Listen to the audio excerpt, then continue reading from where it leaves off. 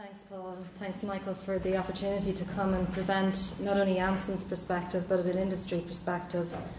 And following the amazing presentations from today, it's not at all daunting to be the last speaker as well and be the only thing standing between you and a cold beer on a Friday evening, so I will be brief. Okay. So just by way of introduction, I just wanted to share a little bit of background around Janssen's strategy in haematology, where we are today, where we intend to go in the future. And I think then you'll see why we believe that the fit with BCNI and the benefits of partnership are evident. So certainly myeloma and AML are two disease areas we've focused on to date, but that we will continue to focus on even more in the future. So starting off in 2004 with the approval of Velcade, I think this was the first opportunity to give Irish patients on a broad scale access to a treatment that really started to make a difference for these patients. We hope to move on and give even more patients access to daratumumab in the future. And I think, a lot of the themes today are around access for patients. And I'm proud to say that we've been able to give access to 15 patients in Ireland so far. It's not a huge amount, but I think it's an important start. On the AML side, we're probably not so well known, but we do have decitabine or dacogen, the other hypomethylating agent that's used for patients who are ineligible for the intensive approach to therapy. And I think we all recognise that the treatment options for these patients are very limited. These hypomethylating agents will only give a complete response rate in about 20% of patients. But for that reason, and while we continue to develop on immunotherapy and other agents in the future, we'll still commit to developing decitabine. We'll do it in different dosing schedules, more intensive 10-day regimens, and in combinations that are already starting to show much higher benefits than that we've seen with single-agent treatment. So in the future, thankfully, we seem to be on the right path following Alan's presentation this morning. We are looking at immunotherapy. So this agent here, CSL362, or now call this long J&J name, 473, a monoclonal antibody targeted against CD123. And what we're starting to see at this early stages is that decitabine can actually upregulate the CD123 on the surface of the AML cell. Azacitidine can also do this. So it's a promising combination that we're looking at for patients with AML, and we currently have a phase 2 study open.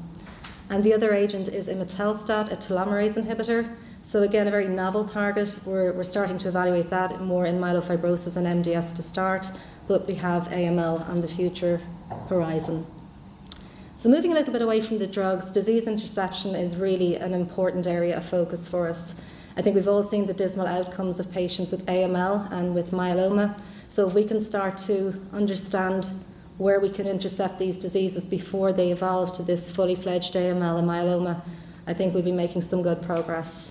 And I think this is a critical partnership that we need to build with the biobank so that we can follow the evolution of the disease over time and really learn where we need to intercept and how we need to intercept at different stages. And then finally, we have a very keen interest in investing in novel science innovation. We want to look at new targets, what's really going to move the needle for these patients. And in the endpoints, and picking up on some of the earlier points today, minimal residual disease is a key area of focus for us. Michael already alluded to the progress that's been made in myeloma, but on the AML side, we've also engaged with the FDA earlier this year on how we can start to build MRD into clinical trials so it can be evaluated in a consistent way. So we have lots of ambitions, but I think we're headed in the right direction, and I think through partnership, hopefully we'll be able to bring more of these treatments to patients quicker. So Janssen is actually part of Johnson & Johnson, if you didn't know already.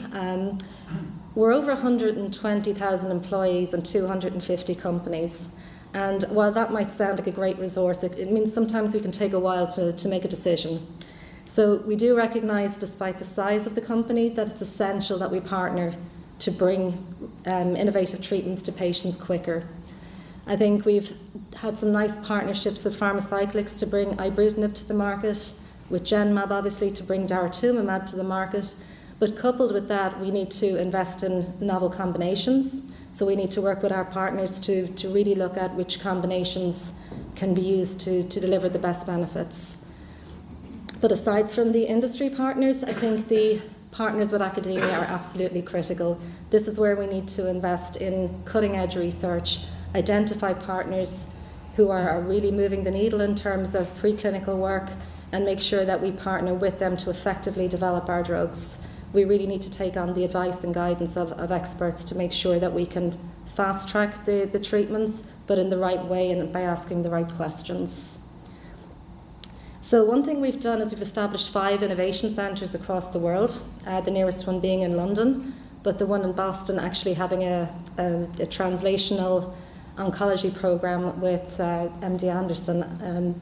So this is a facility whereby young investigators can go into the labs, essentially with no money, but just some great ideas, and we will fund their early research until they get to a stage where they have found something viable that they can continue with.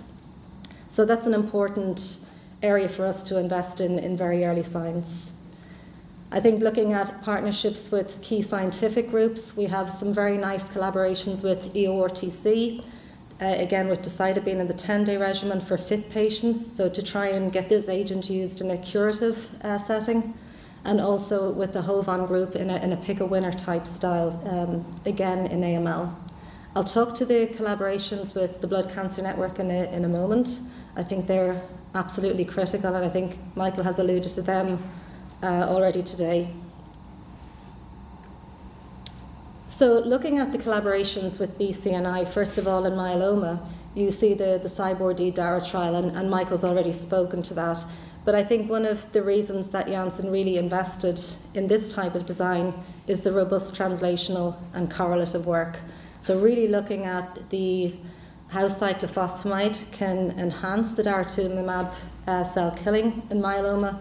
We really want to not just fund trials, but to invest in trials that can lead somewhere, that can really enhance our understanding of how the drugs are working.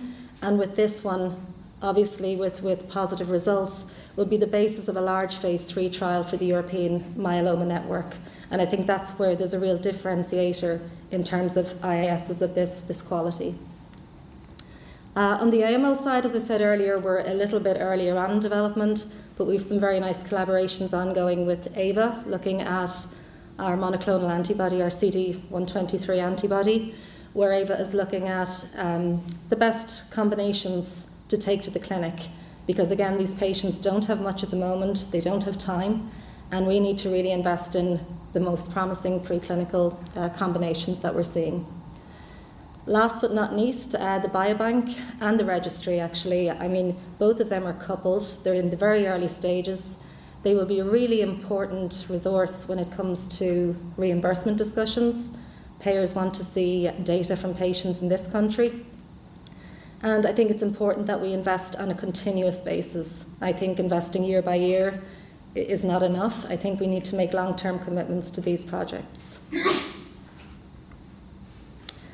So again, why the fit? Why do we think this is a good partnership? Well, to start with, I think we have common goals. We want to provide access to patients, and certainly through the trials that will provide early access to patients in Ireland. From a company perspective, we want that access to be even more sustainable. So when the trial is finished, what happens then? We have to look at early access programs. When that's finished then, if we haven't successfully negotiated a price, we have another issue with access. So certainly access is something we want to view as a continuum. And certainly both the BCNI and Janssen are committed to novel and innovative science, different and exciting modes of action that will really transform these diseases. So I think we certainly have common goals, and we also have common focus. So while we are all interested in hematological malignancies, again, we've selected the two, and the two, AML and myeloma here, are in the top 3 of small numbers of clinical trials and approvals. If you look at AML, since 1995, actually 2015 is not included, so we have azacitidine here too, but with gemtuzumab taken off the market, there's, as I said, only the 2 hypomethylating agents, and this is just clearly not good enough. It's so much so the EMA has actually approached both Janssen and Celgene to remove the age restriction from the label from both drugs, because there's nothing else for younger patients who can't tolerate the intensive approach to therapy. And this is an area where it would have been very useful for us to have really good registry data, because we didn't include those patients in our trials. The trials were for older patients, so we had to scramble through different trials to try and pull together as much data as we could in younger patients, but still the EMA recognised the unmet need. And I think speaking to the data at ASH as well this year, we can see that lots of trials are ongoing in combination with hypomethylating agents. The one that Michael spoke to, either azacitidine or decitabine in combination with venetoclax, showing very good responses. There's the Seattle Genetics SGN CD33A compound. So I think while we're waiting on the immunotherapies to evolve, we have to continue to work and continue to develop the hypomethylating agents. I think myeloma is doing a little bit better than AML, particularly with daratumumab and elotuzumab and ixazomib in the last year. That's certainly a big advance. So as well as the common goals and the common focus, I think we all also have common challenges. We have increased demand for early access from patients, and rightly so. We have a challenge when it comes to regulatory approval times. We look to what's happening in the US and we say, what's happening here? Why can't we be so quick? And then time to market access. So even when we get the drug over the line, we are all excited to see daratumumab approved, but it's not reimbursed. And we can only provide access today to 15 patients. We really want to do better than that. So this is an interesting case I wanted to share with you, and it relates to early access where you don't have a lot of data. So this boy, Josh Hardy, he had a series of hematological malignancies from the age of 2. He contracted an adenovirus and was treated with an FDA-approved antiviral agent. It didn't work, and then his family applied for access to a non-approved antiviral agent. So there was no data in this indication. The drug was being developed for other purposes. But under the Right to Try campaign and with intense social media pressure in the US, there was actually a situation where the CEO of the company had received death threats and ultimately had to resign from the job. And I think the message I'm trying to send here is, and to Jim's point earlier, we've got to bring patients on the journey with us. We've got to communicate with patient advocacy. We have to have an aligned message. We need to make it very clear that we have to act in an ethical way when it comes to access, and we can't give treatments where we don't really understand how safe they are. So I think we do need to provide access, but we need to provide it in an aligned way and in a controlled way based on the data that we have. So what we've done at Janssen is we have collaborated with New York University to have an external opinion on who should actually access our treatments through early access programs. So this panel consists of external physicians, ethicists, and patient advocates. And we put daratumumab through this pilot. And I think in every case, maybe bar one, there was agreement with the external committee and Janssen in terms of who actually received the treatment. And again, we had an added challenge here of drug supply. But we do think that by engaging the patients, engaging physicians, and bringing you along with our treatment decisions, it helps us work better as partners. So this is something we'll look to develop more and hopefully use with further early access programs. So another challenge then is the review and regulatory approval. So I'm picking out ibrutinib because we spoke about it yesterday at the advisory board as well. It took a year extra to get the drug approved in Europe, and even then the drug is not reimbursed today in Ireland. This has taken way longer than it should have. I think when you look to the mechanisms, the fast-track mechanisms in the US between priority review, accelerated assessment, breakthrough designation, and we didn't have any of that in Europe at the time. So it went through the standard process despite showing transformational results. So that's a real challenge for us. And I think what we need to do is, what we're seeing in the US is more and more approvals on the basis of phase 1 and phase 2 data. In Europe, that data is just not holding up. So I think with the phase 1-2 clinical trials unit here, we can work together to develop really, really robust phase 1-2 trials and hopefully fill some of those gaps. Thankfully, the European Medicines Agency have now launched a new priority review system for medicines that allows us to engage with them at an earlier stage under this PRIME initiative. It allows promising medications have access to an expert panel. They give us advice on how to develop our drugs, how to adapt our clinical development programs, and the result is to result in earlier marketing authorization approval of the drugs. And again, I think this is something that we need to partner with academia on in developing and changing our plans, our development plans, as they progress. I think the challenge is we don't have a PRIME initiative when it comes to market access. So while we have one part of the process accelerating to get drugs approved quicker, we still have a big challenge when it comes to reimbursement. And we can have the best drugs in the world, but if patients can't access them, that's a big problem. I think here, looking at a lot of the major European countries, Ireland is actually at quite a disadvantage when it comes to market access, because we do have to wait a long time. The review process should typically be, what's on the next one, about 180 days, but you can see it's taking much, much longer than that.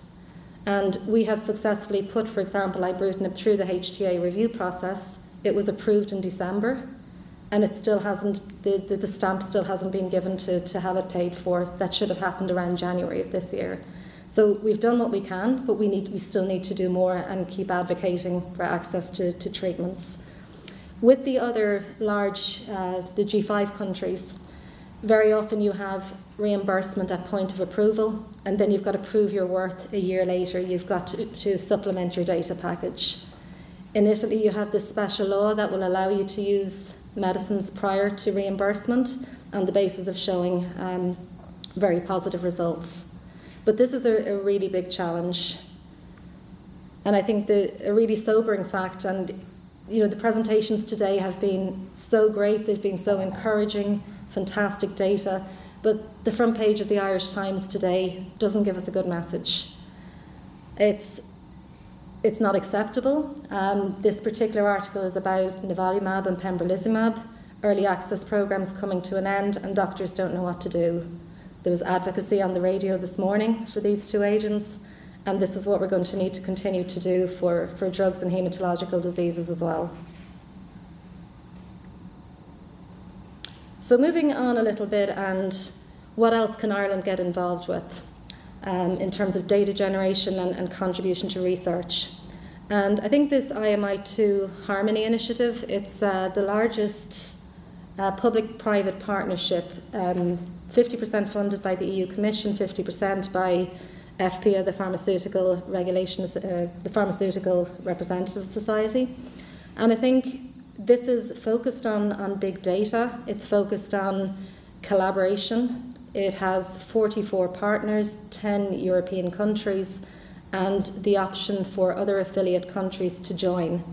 So what it's going to do is going to look at diseases, how they're treated today, what the major unmet medical needs are, and how we need to redefine the priorities and outcomes that we need to be looking at.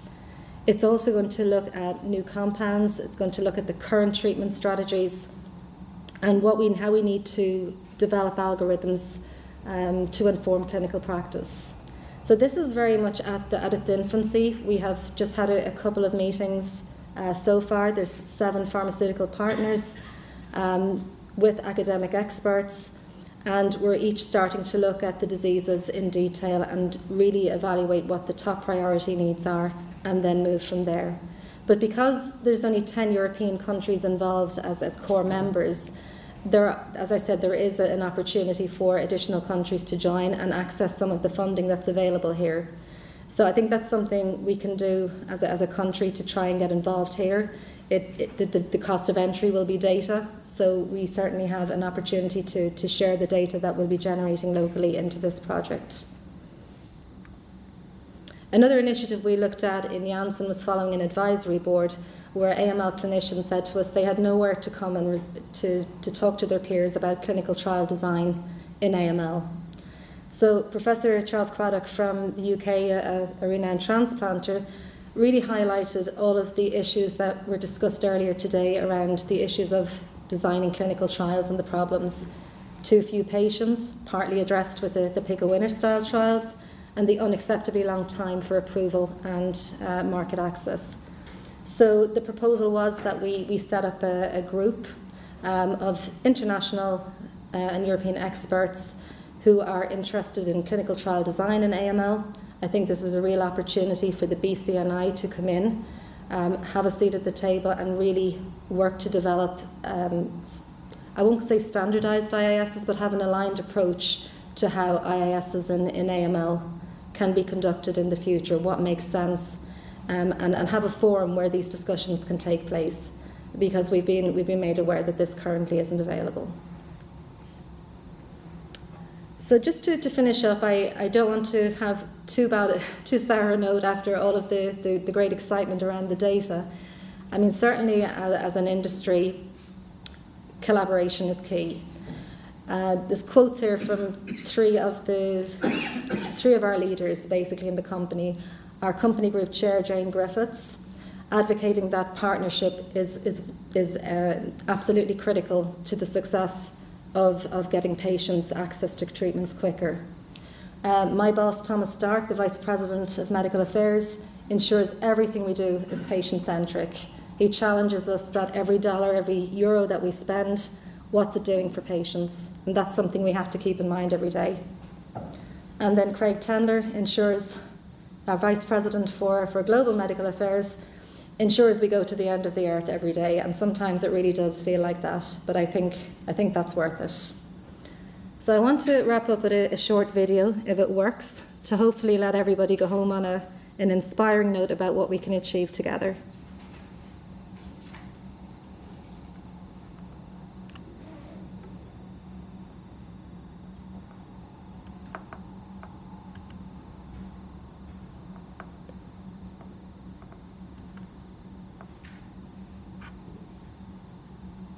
Sandra gone. We'll kick in.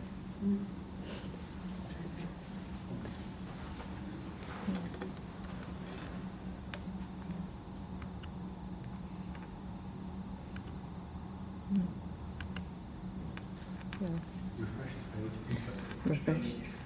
Refresh. Reload. Reload. Yeah.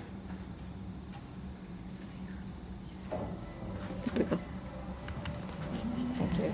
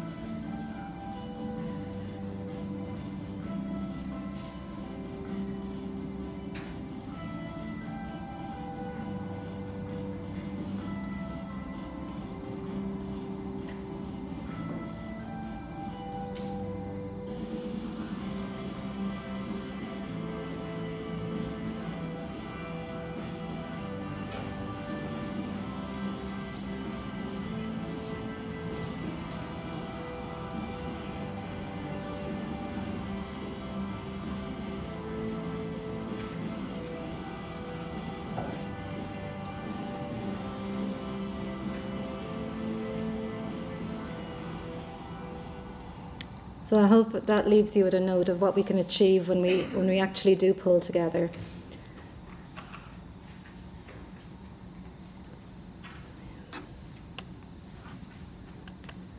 And then to end with the words of our inspiring founder, I think we absolutely have to collaborate and we have to advocate for the patients who are waiting, like Jim and many more.